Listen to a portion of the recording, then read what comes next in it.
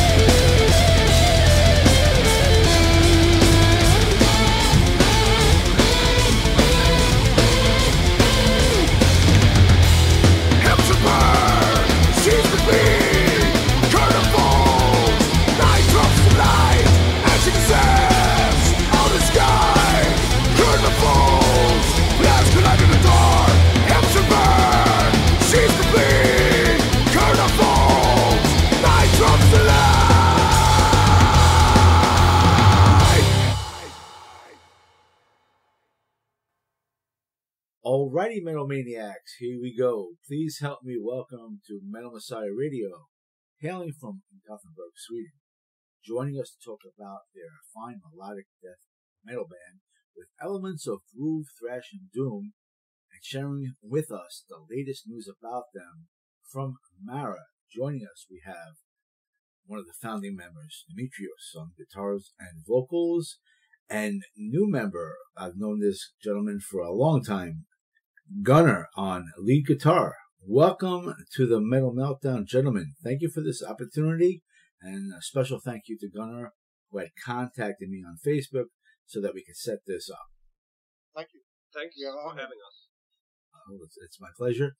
I'm enjoying your music, and I'm just curious to know, in the state of the world as it is today and what we're living in, how has your experience been as far as dealing with this COVID situation? Well, Sweden is has been pretty chill about it. Nothing has been closed down. There hasn't been a hard shutdown in Sweden.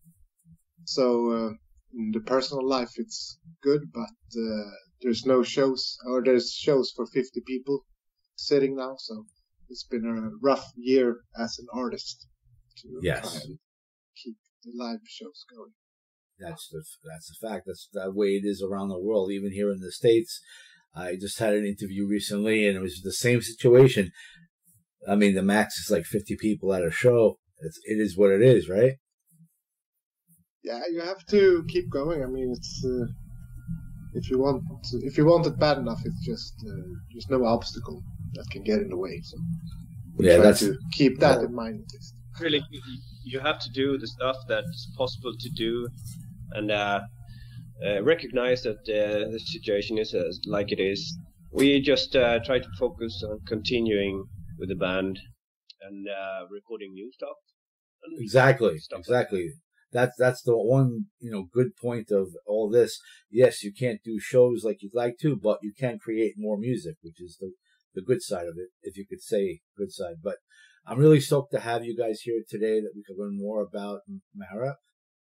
I see that Mara formed in 2012 with your debut offering, Djävulstoner, which was released March of 2021 through WormHoleDeath. And I understand the band has recent lineup changes, one of which is being that Gunnar has joined. That being said, would you be kind enough to inform the listeners on who makes up the band's lineup in the year 2022? Yeah, sure. It's me, Dimitrios, OLSSON-YAOUZIS, on vocals and guitar. And then we have JOHAN ALEXANDERSSON on bass, guitar, and backing vocals. And our drummer, ERIK, his girlfriend just got pregnant, so congratulations. Congratulations. Or not just got pregnant, she's been pregnant for 8 months. So she's going to have the baby in a few days. Very nice. We got a starting drummer, Sebastian, who is really solid. At least I think so. I think the rest of the band agrees with me. To fill in for ERIK while he takes parental leave.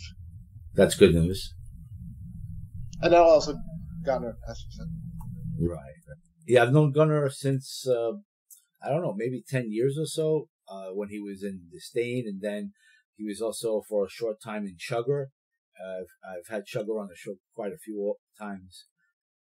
Also from Gothenburg, and so it's great to have you guys here, like I said. How did Mara get its name? Who decided on that as a band's name? Well, it was me and ERIK who decided it, or we formed it.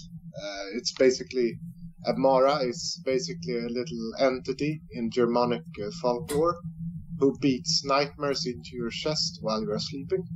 And with the melancholy feel of the lyrics and also the melodies that we use, we thought it was a great name for that. It's actually a perfect name. Yeah, the way you described that, it definitely fits the sound of your music. So I appreciate knowing about that. Thank you so much.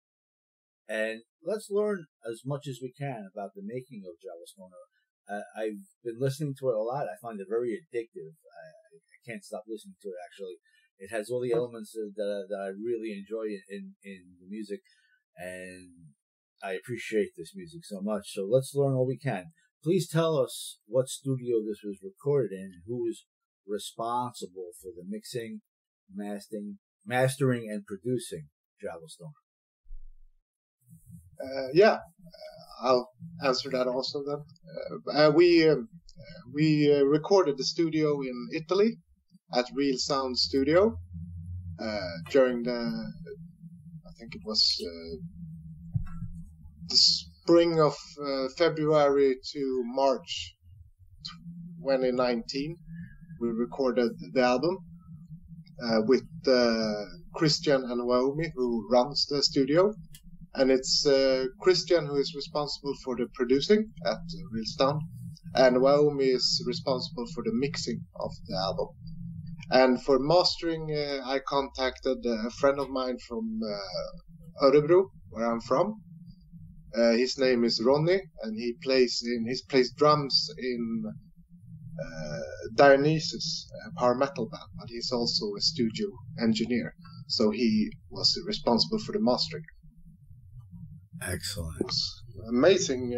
If you want to record in the Italian countryside, Real Sound Studios, I can really recommend it. It was really, you had nothing to focus on other than music for 3-4 weeks, and it was really a good time during the recording, at least. That sounds like a perfect situation for you. Yeah. Excellent. Who designed the cover art for Djävulstoner and the band's logo? You had shared with me a variety of different looks of it, and you have a special logo, I would call it. If you could tell us about who created this, I would appreciate that. Yeah, the artist is named Helene Bremning, and she, together with me, designed the logotype and also the icon. The thought about the logo and icon was basically for the logo. I wanted something that was solid, like a Nordic rune almost. So it looks like something that you can find in the wild. Somebody has carved into stone. And the same thing for the icon that we also created, which is basically, well, I don't know, should I go? I like to keep a bit of mystic in it, but if you look at it carefully, I think you will figure out what the icon is. But it's basically, that was what it is. It also looks like a rune from some sort of magical rune. Almost. It looks very symbolic to me. It definitely, it does. And she also designed the cover art. Very nice. Thank you. I wanted the Grim Reaper slashing through the cosmos, but it was. I don't think she was really keen on doing that. So she made really? that one. Yeah. I thought bet it was rips out the cosmos and all these black entities come out. Yeah, that's a good idea, though. Yeah. Yeah. Keep it for the next time. Exactly. And one of the most important things about these interviews is how to inform the listeners on how they could get the music and support Mara by getting merch. So I want to tell the listeners, I want to give them some links on how they can get the album and whatever other merch you may have. So let me give you a Facebook, facebook.com/Mara Metal or Mara Metal Band. And then your website is maraofficial.se. And then you have your Bandcamp. It's marametal.bandcamp.com/releases. You're also on Instagram, on Spotify, and I'm sure every Amazon and iTunes, probably every possible way they can find your music is easily accessible. Would you have any other links to add to that? I think that if you want to find us on Spotify, for instance, you may have to also search for some of the songs just to make it sure that you find the right Mara, because there are actually a few other out there. But hopefully We are the only one in this genre. I did notice that when I was researching the band. So that was a very good point. Sorry, I think I tried it out in the search for Djävulstoner with an A instead of the Swedish Ä, and you found it on Spotify at least, and I think you can do the same on Google and on the other places. So just exchange the Swedish letter Ä to American A, and you will find the album. That's what we have to do anyway. It's very hard to do that otherwise. Yes, sir? Hey, Dave, do you understand what Djävulstoner means? I don't, actually. I just like the name. But no, please tell me what Djävulstoner means. Well, Djävul is devil, and toner is tones. See, I did not think that. I thought it meant something else, like a javel, like something that you hold in your hand, you throw, and made of stone. That's what I thought it was. So thank you for telling me what it really is. I did not know. Sure. Excellent. Well, thank you for that. Yeah. So what sort of merch do you currently have available for your fans? And do you have a plan on creating new merch for the near future? Well, we have a lot of stuff, but I think Dimitrios is the one that should answer on this. But because he is the man behind it. Right. the man with the plan. No, but yeah, we have a few tank tops. I think we have 200. We printed up a lot of merch because we were going to go on tour with Vader, the Polish death metal band, during December. So we have a lot of merch that we printed for that tour that got postponed. Right. And also a few t-shirts. And I mean, the plan is always to create more merch. It's just that we would like to sell off the merch that we have before we create new merch. That makes a lot of sense. Yes. I have a lot of designs ready to just print if we want to. So it's there's a lot of different prints ready. Yeah, I totally get you what you're saying. I totally understand that, and especially if you go to live performances and there's a lot more than 50 people, you have the chance to sell a lot more merch. But when you're limited to a certain amount of people, you're not going to move the merch as quickly as you can. So that's also always trying to spread the word about your merch, that maybe people that are listening that are interested, they could actually get merch from you. Yeah, absolutely. Just hit us up. I mean, if you don't want to order directly from the website, you can always write us on Instagram or Facebook or mail us.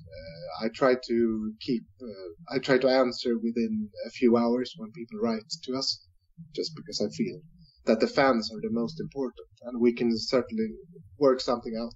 Either we just send it to you, or what preferred delivery you want. We appreciate that and the information as well. And as we talked about this pandemic and how it's messed up the live performing part of the band, and you're limited to the amount of people that are at shows, have you been able to do anything over the warmer months, let's say, to support the Djävulstoner offering? And do you have any shows coming up that we can mention to the fans? Well, yeah, we try to keep active. We tried that live stream thing a few times, but it didn't feel right. I feel it's almost if you have to, because sometimes you just get that feeling that you have to stand on the stage. Then I think live streaming is good, but it didn't feel as good as standing in front of a live audience. But because of the pandemic, and also because of the state of the metal scene in Sweden, I felt that we had to, because it was hard getting gigs when you don't have the biggest network of people that you know. So we decided to almost take it into our own hands and contact a few places and play and set up our own shows. So that's what we're trying to do, is basically just create our own scene in Gothenburg and in Sweden to play at. Yeah, that makes sense. sense. That's what we've been trying to do. We've done a few, I think 5 or 6 shows during last year. So it's not much, but it's... I've only been on one of these. It was in November, I think. And it was such a great feeling to finally be on stage again, you know, playing live. It's the best thing you can ever do for us musicians, so we love it. We just love it, being there up and having the fans listening to the stuff you do. It's so great. And of course it was a disappointment that the tour with Vader was postponed, but nevertheless it will happen. It will happen in the summer, I think. We'll get more information about that as we go on. We do have a planned show in Stockholm, the capital of Sweden. It's in the 5th of February. So it's not long until we will stand on stage again. Excellent. And that excellent. show, I think, if you follow us on Facebook and stuff, I think the club actually live streams it. So we will post something there if you want to watch from home and drink beers from home and watch good metal. That's a great idea. And so basically, I just want to let the audience that's listening know that I wanted them to learn more about the band from its beginnings and everything, leading up to what led Gunnar to join. I just want to talk about videos first, and then I want to get into what developed to have Gunnar join Mara and all that, and keep everybody up to speed. So basically, I just wanted to give a background information about the band, because I feel that's very important, because we're listening to this music and I want the people to know about it. So thank you so much for all the information so far. So let's talk about the videos that I found to support this Djävulstoner offering. I was looking on YouTube, on the Mara YouTube channel. I saw the Born to Die official music video, and I saw the Blessed Shores official lyric video. What can we tell the fans about the making of these videos? Where were these videos filmed? Who was responsible for directing and editing these videos? And what does the future look like for future videos? I would imagine you're going to not do any more videos for this particular release, but for future releases, I'm sure you will. Yeah. Born to Die was filmed by a friend of ERIK's who works in movies. He films a lot of television shows and films for Swedish Film Institute. So we told him, basically I gave him a synopsis of what I thought the video should contain. And he filmed it together with his two children are the ones are acting in the video. And I don't know who edited it, but it was someone through him. So he edited it, and then he added some of the live videos that we had from a show that we did at Sticky Fingers in Gothenburg to get a sense of who was playing in the band. And the lyric video, actually, I did myself. So Very nice. Very nice. Are videos expensive for the band to make? Even if you're doing it yourself, is it a costly venture? Well, he actually did it for free for us. Beautiful. Filming and everything, because he likes to do stuff. So he did it for free, and we only had to pay the editor. I think it was 2,000 Swedish crowns or something. So that was great, and we're really thankful to him. I think it can get expensive depending on what standard you set for it. And who you know, right? Like if you didn't have this gentleman do it for free, it would have cost you a pretty penny, as they say. Yeah, because you'll have to pay the actors. I think it would cost a bit, but I think me and Gunnar have been talking, about directing and filming our own videos for the singles that we are. Very, very nice. Well, that's perfect information right there. I want to talk about that now. We'll talk about gear in a little while, but let's talk about the reason why we're here. We're talking about the future of Mara, as Gunnar had contacted me that he's in a new band, and he suggested we get for an interview, and I really appreciate that, and I'm happy that we're here doing this. So what led to Gunnar joining the band, and what does the future look like for Mara? I did notice that you are planning on making some new music, hopefully for this coming spring for it to be released. So let's talk about this. Well, for me, joining the band, it was actually a colleague of mine who saw the advert that Mara had put out, that they were searching for a guitarist to join for the tour with Vader.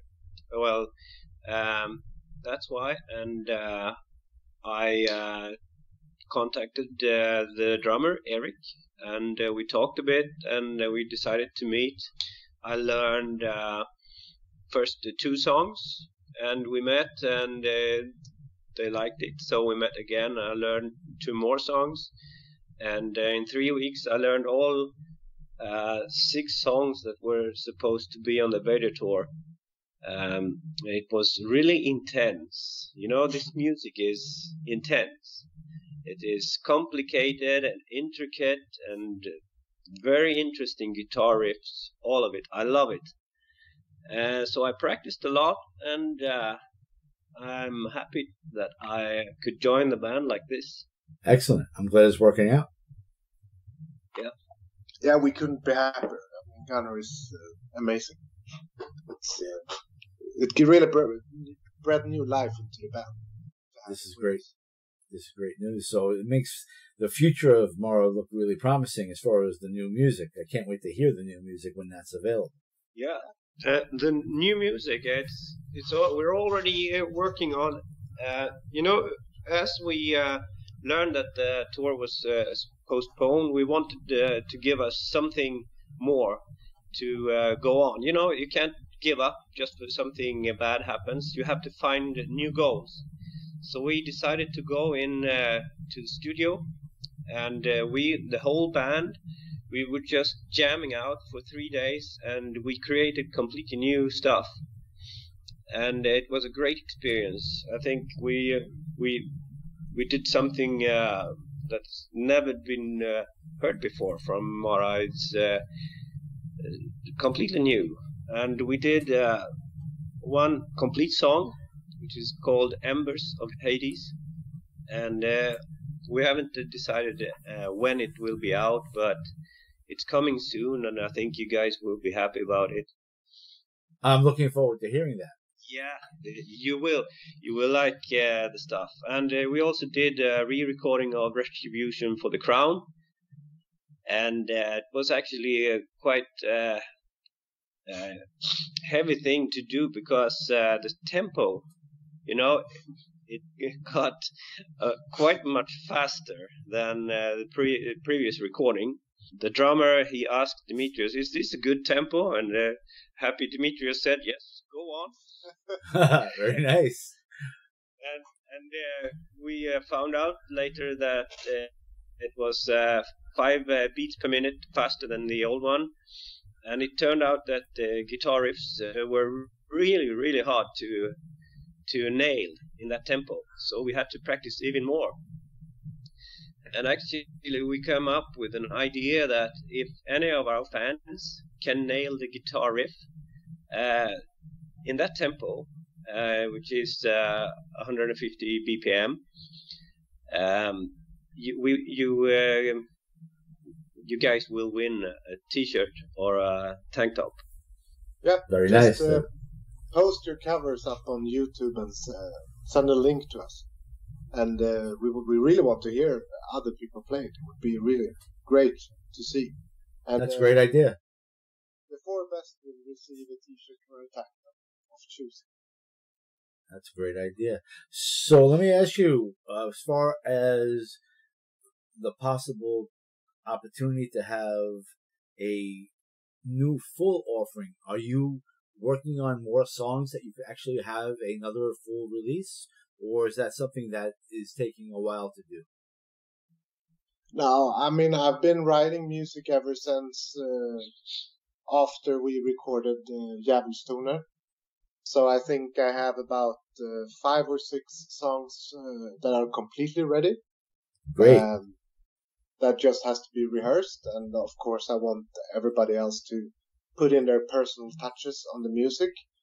And then I think we have about 5 or 6 skeletons, as I call them. When you create a song, you have the skeleton, and then you put the meat and bones on it afterwards. That we are working on and trying to produce into full songs. And we have planned to go into the studio in December of 2022 to record our second album, actually. That's good news. And I just want to put it out there. Upon the completion of the new album, I would love to have both of you come back that we could talk about the new album when that does happen. Yeah, sure. Great. Your pleasure. Great. Oh, mine too. Just put on to what Gunnar was talking about. I think it's pretty much unheard of in metal. I don't want to sound like arrogant, but I think this whole thing, because what we did was actually we jammed for 3 days straight, and then we went straight into recording. So what you hear is basically a metal jam. We have barely touched on it. It's the first ideas that just popped into our heads, and the first follow-up riffs that we came up with, which is Embers of Hades. So I'm really stoked to hear when it's finally mixed, and really hear how it sounds, because I haven't heard any other band do it the way we did it. I agree, because everyone were contributing, everyone in the band, everyone was doing a great job. That's good news. So basically what you're saying is the natural flow between you, it was so natural that you see the future of making music to be very promising, which is an awesome situation. Yeah. That's good news. Gentlemen, would you like to talk about your guitars? I actually, when Gunnar had approached me, I was checking out his Facebook to find more information about the band and all that, and I see him playing a few guitars, and I'm like, wow, those look beautiful, but I'd like to know more about both of your guitars and your equipment. If you'd like to talk about that, I don't know if you like to talk about gear, but if you do, we'd love to hear it. Yeah, sure. Go ahead, Gunnar. Okay, I'll start with my guitar then. I have for a very long time, as long as I can remember almost, played on V-shaped guitars, you know. Not the flying V from Gibson's, but from Jackson mainly. The King V. And I like it because it has this aggressive look, and you know, if you play aggressive music, you need to have aggressive weapons. That's what I've been playing. But now that I joined Mara, it turned out that I had to switch to 7 strings. I tried first, like the former guitarist Anton, who was playing in the band on 6 string. And he sometimes did this drop tuning on the heaviest string, you know, for certain songs. And I tried this back and forth, and finally came to the conclusion I need a 7 string, just as Dimitrios has the 7 string guitar. So I went on and looked for guitars, and it was not so easy to find the one I wanted. And finally, I ended up with this solar guitar. It's not completely exactly what I want, but it sounds great. I'm really happy with it, and it picks up the harmonics great. So doing the squeals and stuff like that, it works well. Excellent. Yeah. And Dimitrios, would you like to talk about your guitars? Yeah, sure. I play on RAN Custom. It's a Polish guitar company. So I have it's a Flying V. It looks almost like it's a BC Rich Flying V style with the devil's head on top of it, or what you want to call it. Those who know how rich bees look like, they know the headstock of it. Right. It's a 7-string with camel patterns, because I think there's nothing more metal than having camel. I think it's beautiful. It's such a great thing, especially when you play more aggressive music. I think it just feels right. It feels like you're going out to war, and that's the way it should feel when you play this type of music. Right. Absolutely. And you can probably kill vampires with those guitars. Just smash it into the chest. That's great. Of course, it's also practical if you need to put down the guitar and do something with the amplifier or something. It doesn't need a stand. You know, you can just put it on the V's and lean it against a wall or something. It's really practical like that. I wouldn't advise any kids to do that, because it will fall and break. But if you want, I never do that. I always put it in the stand, because I'm really protective of it. All right. Yeah. Well, I thank you, gentlemen, for talking about your guitars. And beyond Mora, are you gentlemen involved in any other bands or projects? Well, I have this project called Solaris, but it's I'm laying low on that now. I put my focus on Mara. I need nothing else at the moment. I like this band so much. We're doing a great job together, and I think my main focus will stay on Mara for a long period of time, I think. Excellent. And I don't, when you are disinvolved with a band, at least for me, with everything that comes with the band, it's hard to find time to have other projects. I got you. I just keep my main focus on Mara. Of course, I write some stuff for myself only, but that's other music genre. Mara is really your baby, right? Yeah, it is. It's good to know. Thank goodness that you have the music to keep you going when you're trying to do other things and may not go the way that you want. You have that music to concentrate on and create more music based on your life experiences. Yeah. Right? Gentlemen, would you like to say anything to the Mara supporters out there, to your fans? Anything you'd like to say to them? For me, it's just give us a shout out, write to us, like us. I mean, just take contact with us. I love to have a interaction with the fans. So it would be lovely to hear what you guys think about the music, and just especially during these days when we can't meet you out on the shows. So just feel free to write us a line and go to our Facebook page and give us your support there. We really appreciate all the support we get. It's overwhelming, actually, because I didn't think anybody would listen to the album, and it has gone really well for a debut album for a band that nobody knows. So thank you from the bottom of my dark heart. I'm sure more people will start learning more about Mara, and we really, that's the reason why we're doing this. We want to get the word out there, and hopefully that will lead to better situations for yourself and the band. Do you have anything to say to the Mara supporters? Well, stay in there. We will be playing live more, and hopefully this pandemic will go away, and we will be out there again more, and more aggressive and more wonderful than ever before.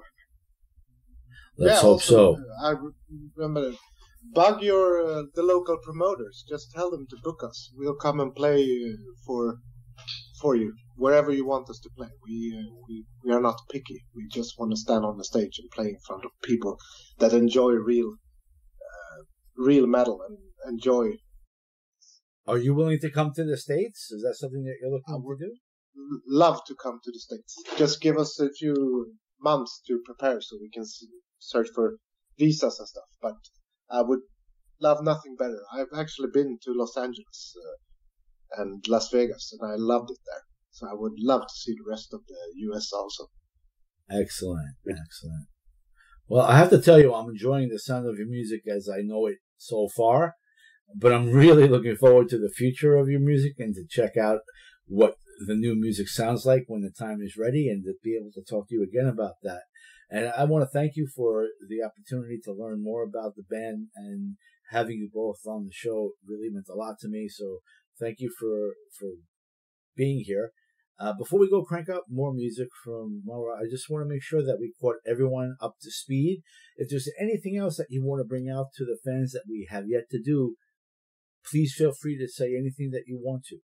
I can't come up with anything. I think we did a good job. I think we touched upon everything we can. I wanted to make sure everyone knew about the album, about the making of the album, and what led Gunnar to join the band, and what the future looks like for the band. Yeah, I think you guys did a great job, and I definitely want to have you back on the show with every release that you have out there. I just want to let you know that you'll have my continued support, and I can't wait for this COVID to be over with so that you could live your dreams and perform and hopefully get to the States. And you come to New York, and we could see you here in New York. I would love that. Yeah, that would be great. Yeah. We could do live on the radio show from your apartment. Yes. From your studio. Oh, yeah, right? That would be something else from Metal Messiah Radio headquarters in Florida. Yeah. Right. Well, gentlemen, I want to thank you again for a great interview with Dimitrios and Gunnar. Have a blessed new year and be safe out there. And I hope all your dreams come true. I can't wait for COVID to be over, and I can't wait for your new music. Please stay safe out there. I wish you the best of success, and keep doing what you do. And you know you'll always have a home here on Metal Meltdown to talk about your music. That's awesome. Thank you very much. We love that you do the stuff that you do. You're great, Dave. I appreciate that. Your music's great. So let's go crank up more Maura, and I can't wait to hear more music from Maura with Gunnar wailing away on his guitar on that. We are Mara from Sweden. And we wish Metal Messiah Radio a happy 14th year anniversary.